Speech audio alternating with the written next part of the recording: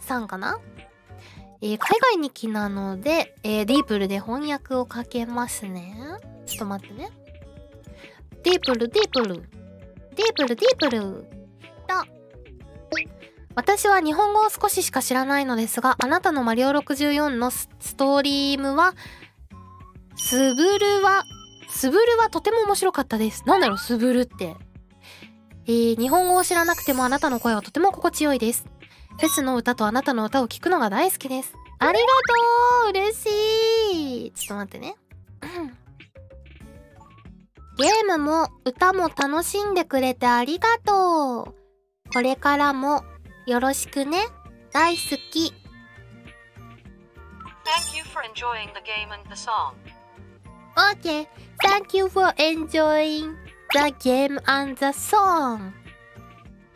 よし。あー、スバルってことか。確かにスバルがスブルになってんだ。スバルイコールスブル。オッケーオッケー。Thank you。Thank you かが人気中。ポケトーク届いたのか。ポケトークちまちま使ってますね。最近の配信だと海外日記がいるときはね。Thank you。